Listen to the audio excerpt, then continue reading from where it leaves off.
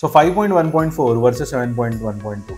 Now this is a very common discussion in most of the home theater forums, because a lot of home theater enthusiasts who are making new cinema rooms today want to go for 9 channel of amplification which supports 5.1.4 or a 7.1.2 configuration.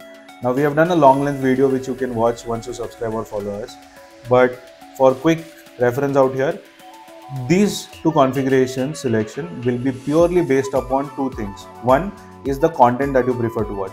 Let's say if you are more into gaming, you would need a 7.1.2 setup, and if you are more into movies, you may need 5.1.4. Similarly, the room size plays a very important role, because the room size can determine whether you have that kind of placement opportunities in that room to enjoy the separation that Atmos has to offer in 7.1.2 compared to 5.1.4.